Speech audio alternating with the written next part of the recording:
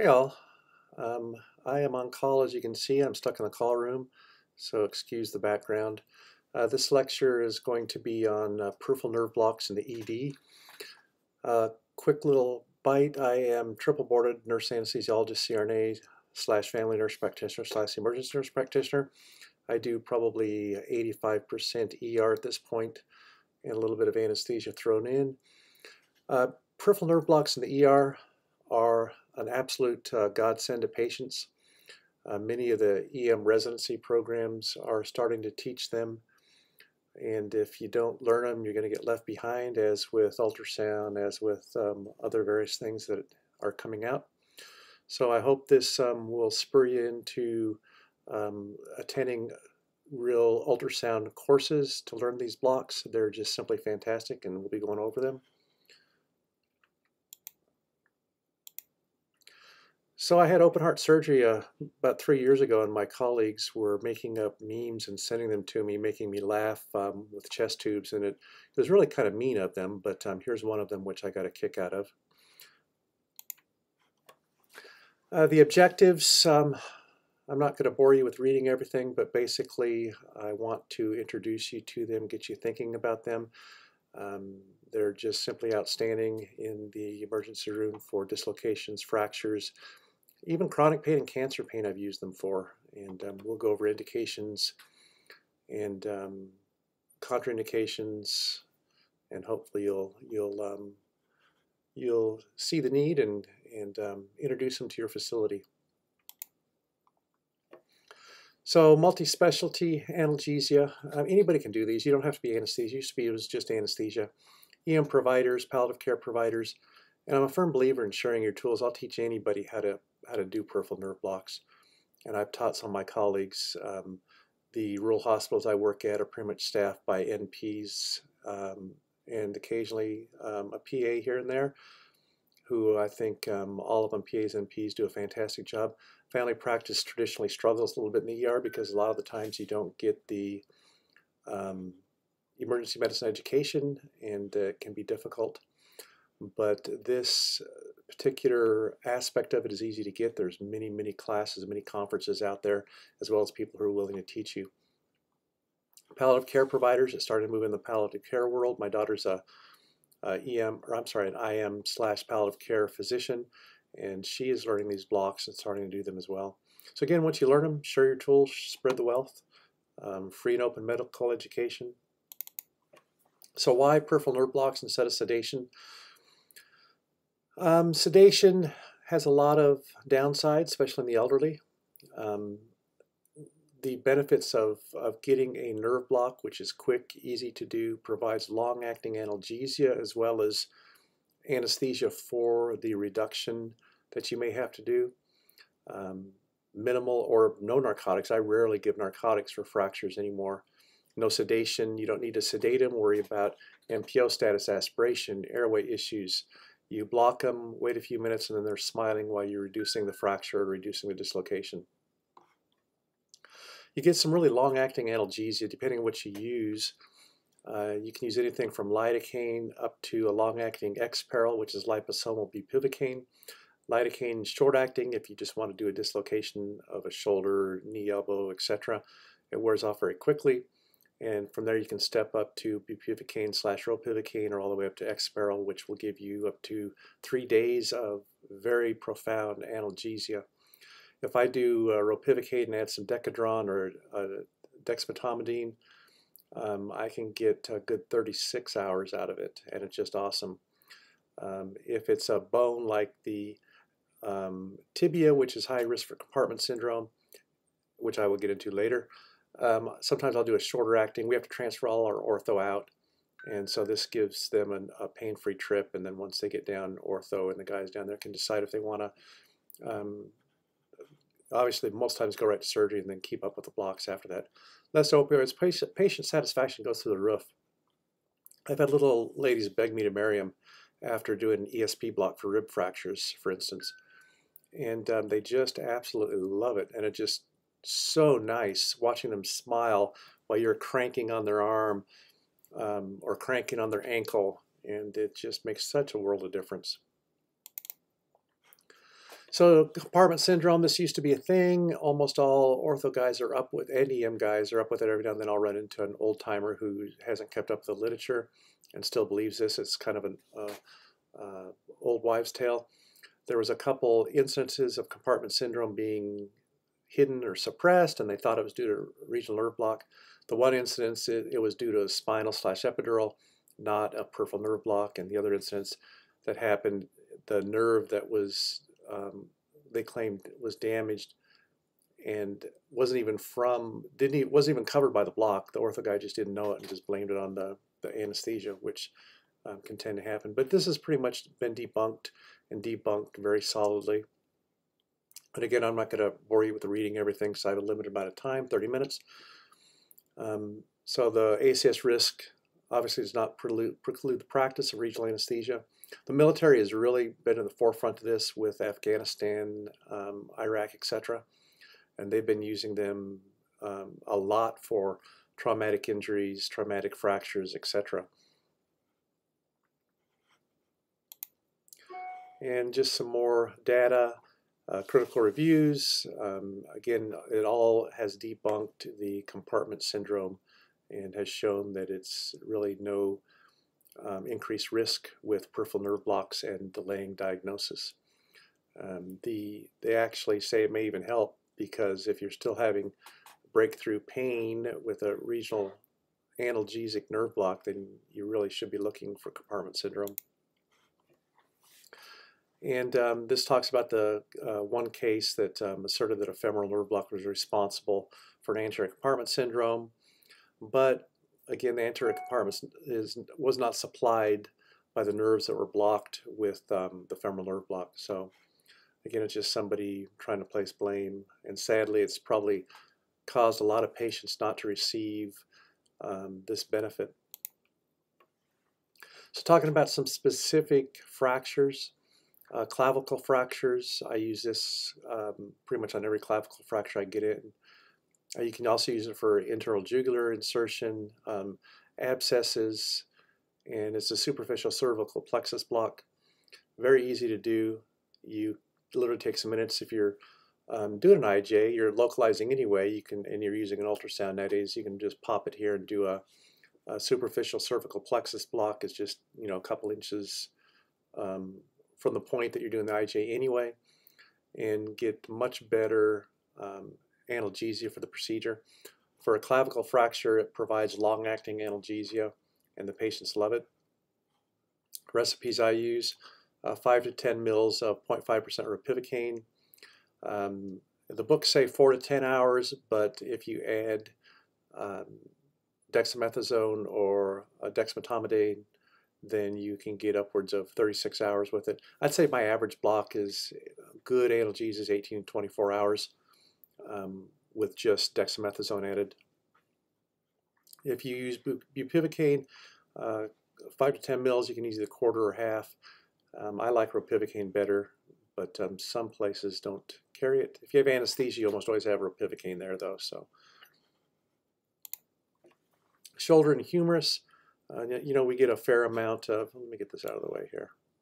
We get a fair amount of humerus fractures, shoulder dislocations, etc. Most of my shoulder dislocations, you can don't really need anything, sedation or regional nerve blocks, but on the few they're difficult to reduce, you can consider this or an intra-articular injection. But for humeruses, upper arms, etc., it's very, very nice long-acting analgesia. Again, drugs, dosages, 10 to 15 mils of 0.5% ropivacaine. You can use lidocaine, like for the short-acting procedures, shoulder dislocations, or if you're using bupivacaine, 0.25, 0.5%. Again, the duration, these are what the books say, but they are definitely longer. Again, especially if you use dexamethasone with it. And I'm a firm believer in ropivacaine, as I said before.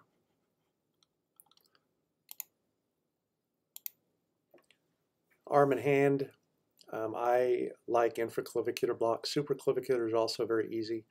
It's called the spinal of the arm. You can get pretty much everything on down.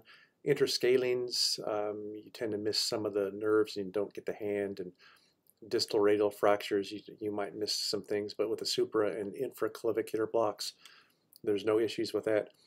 And again, you can see with the ultrasound just how easy this is.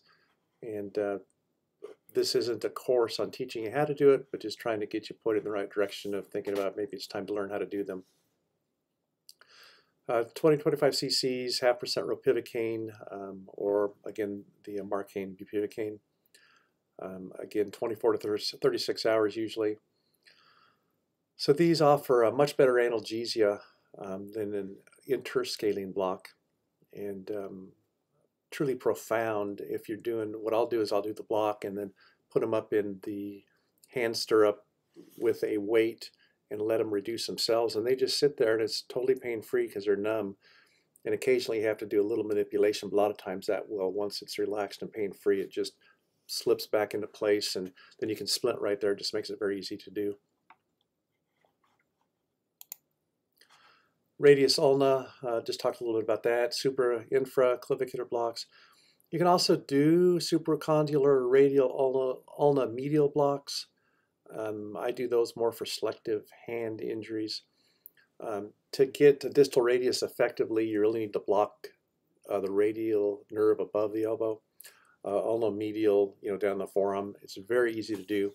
And again, I'll just do, if I have selected fingers or hand injuries, I'll do these for those. I had a young girl going to nursing school, first year, had a ATV accident and basically just mangled her hand, just fingers pointing every which way, degloving, just a horrible injury. Obviously in extreme pain. And I did a block on her, and literally within 10 minutes she was pain-free, smiling. The nurse was sitting there while we're waiting for Airvac to picking out pine needles and washing her out, and it's just totally pain-free. It just makes it so much nicer for the patients. Transport pain-free, and she was definitely a happy camper. Sometimes I'll do these blocks and I'll actually take them to the OR with a block and use that for the reductions, and I've had that happen a number of times. A lot of times, though, I'll use a more dilute local anesthetic solution instead of an local anesthetic solution. So it's great analgesia, but not 100% for surgery. So, and again, here is radial ulnar medial nerve, what they look like, and in the forearm. It's very, very easy to do, and it's shallow, very easy to find, very easy to place a local around the nerve.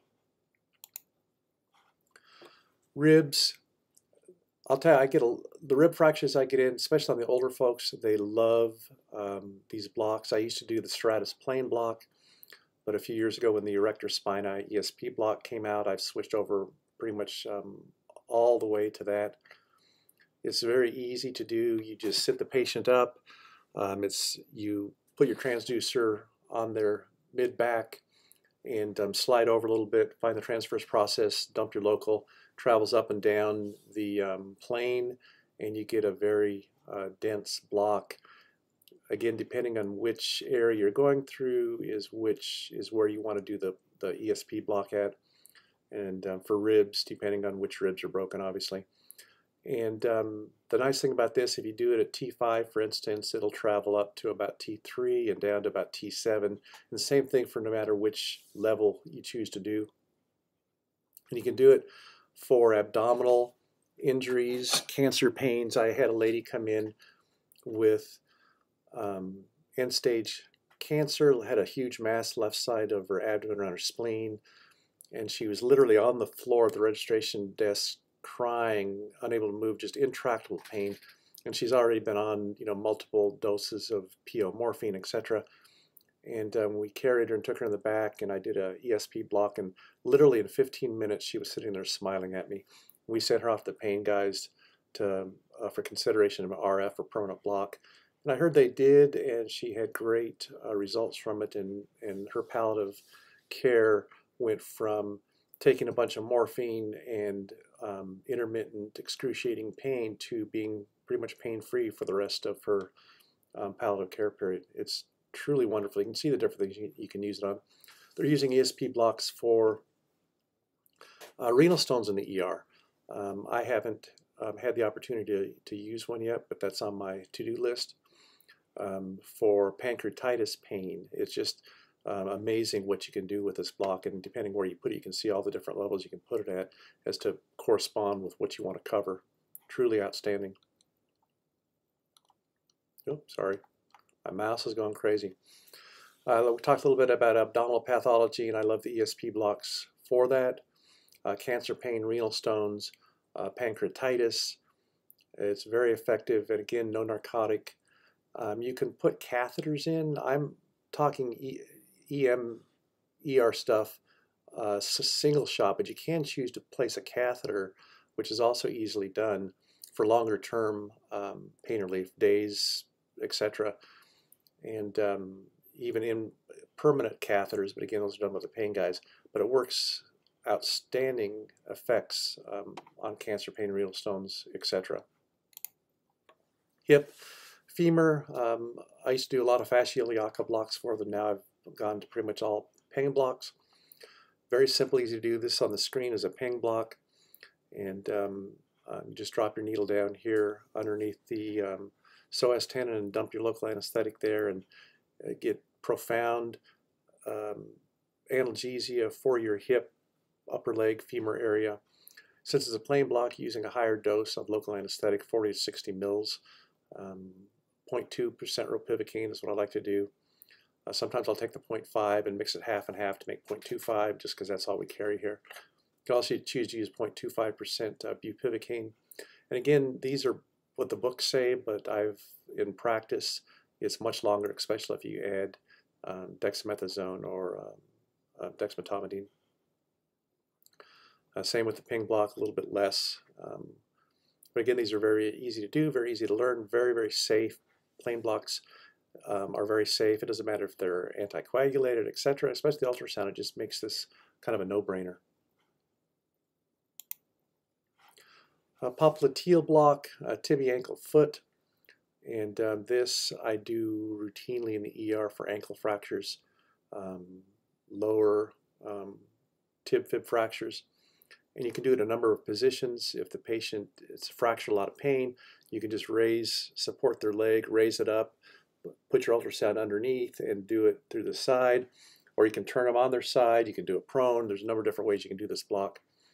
And it's simply fantastic. This is one of the ones I send down to the bigger hospital, to orthopedic surgeons, and they'll take the patient to the OR, and a lot of times anesthesia doesn't have to do much except some sedation or maybe an LMA if they're going to do a light general.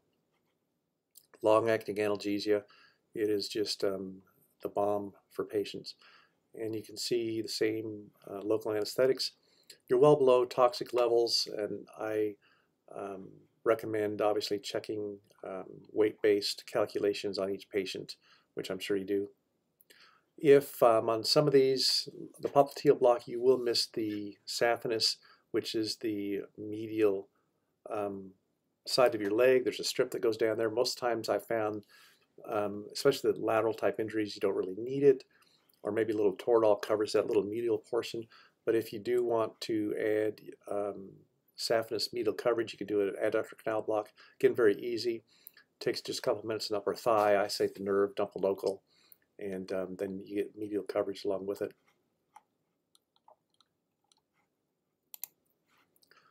And here's an ankle fracture I had not long ago.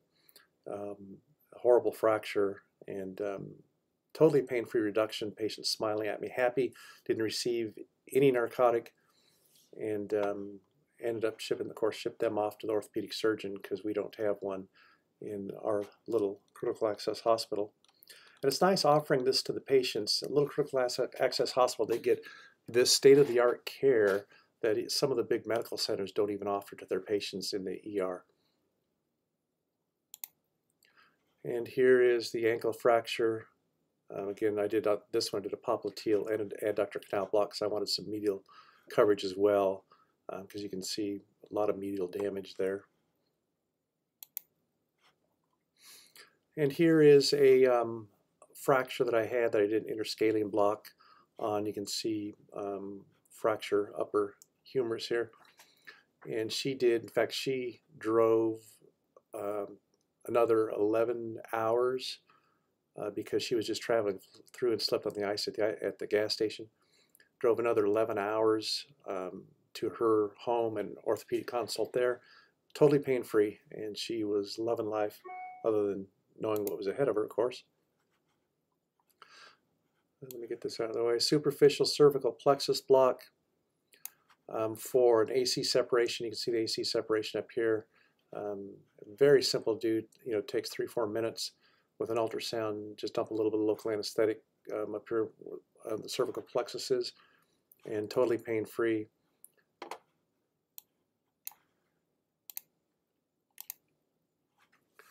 Here is a distal radius fracture that I did not long ago. Did an infraclavicular block, and again, pain-free reduction. Patient was happy. Put them in the hand stirrups and weights and let them reduce themselves. Again, patient's satisfaction just through the roof. And here it is again, post-reduction, and you can see the cast materials on. You can see the fracture, and of course I sent them to ortho, and they finished fixing her, which I just wanted to get it in line, which I did, and a fairly decent job. SPG blocks. We get headaches in the ER all the time. And this is a patient, my wife, who obviously agreed to have her photo. She's the best wife ever. I definitely married up. I'll be the first to admit that. She's also the smart one in our relationship. And but in any case, migraine headaches, this is an SPG block. You have hollow Q-tips. You can see the hollow here. And you dip these Q-tips in 4% lidocaine and insert them. If it's a one-sided migraine, you only have to insert one nares. This was a bilateral migraine she had, so I used both sides. So you insert these soaked Q-tips here and leave them in for around 5 minutes or so. After I insert them, I will take a 18-gauge needle on a syringe and with local and put down inside this hollow Q-tip and drip some more lidocaine. You have to be careful. It is 4% lidocaine. Make sure you stay below the recommended dose for weight, but I usually get about 3 cc's in, and truly within 2 or 3 minutes the headache is abating, and after 5 minutes usually it's almost totally gone, 0 to 1 the patients say. Patients love it. Studies show that the more of these you do, the less reoccurrence migraines come. They also recommend these for postural puncture headaches, which I have tried a couple times. It works initially, lasts for about 24 hours, and then I end up doing a blood patch anyway. But they do recommend them for postural puncture headaches as well. But for the migraines, this is a bomb. Very simple to do, very easy to do. If you don't have hollow Q-tips, you can just use an IV catheter, not the needle, of course, and place it in the back and just slowly drip down 3-4 cc's over a period of time. Doesn't work quite as well, but I have done that when I've been at a place that didn't have these catheters. Now I start taking these with me whenever I cover an ER and unknown facility if they don't have these. Here's a patient I had that used a nail gun to nail a board through his fingers. And again, it did a selective radial median ulnar peripheral nerve block on him, and had to work a bit to get this out of him, but finally managed to do it. But he was totally pain-free and a happy man afterwards. So again, my wonderful colleagues trying to make me laugh when I had chest tubes, and they thought it was hilarious. Me, not so much. ESP block again for rib fractures. You can see these rib fractures down here. Get this out of the way. You do again, depending on what level the rib fracture is. If I remember right, I did a T5 on this patient. Could have gone another level too lower, but with the high volume, it travels down anyway and covers that very well. And good pain relief lasts for about 36 hours or so. And on the older patients especially, I haven't seen any studies, but I would bet that the incidence of pneumonia, etc., will decrease dramatically. Trying to talk fast because I know I only have 30 minutes. Here's another patient I had in. This was a 14-year-old male, nasty break, as you can see. I did a infraclavicular block and started, again, use my reduction technique with the wire and the weights and just let the arm hang there. The parents loved it. The patient loved it. He thought it was the coolest thing ever. And this is post-reduction, and splinted it, sent him off to ortho, and they finished fixing him, of course. It's just fantastic, though. No scripts for narcotics, no sedation in the ER, no worrying about airway, no worrying about aspiration, MPO status, etc. And the patient satisfaction through the roof. Here's another fracture. This was on a middle-aged lady, and did a infraclavicular block on her. And actually, this one was more of a hybrid because she had a prior clavicle break and surgery on that side. So I called it an infraclavicular, but in reality, it was kind of like, find the nerve somewhere between supraclavicular and drop local around it, and it seemed to work. And she got good relief, and I was able to reduce it and send her off to ortho. So I hope you like this. Again, I tried to stay within the time frame. I'm happy to take any questions. There's many courses, many podcasts out there on doing these in the ER. Ultrasoundpodcast.com has many of these. 5-minute sono, meaning the numeral 5, sono.com. Jacob Avila is awesome. He has a bunch of podcasts out on peripheral nerve blocks in the ED, as well as just critical care as well. There's a number of companies. I don't want to mention any names or anything on the pay companies. All these podcasts I've mentioned are free, and they're outstanding, and you can search and use them. But there's many companies out there giving cadaver courses, etc. Highly recommend you learn these. They're very easy. Once you do a few, you'll wonder why you haven't done them all this time. So again, thank you for listening, and I hope you enjoyed it, and I'm open for any questions.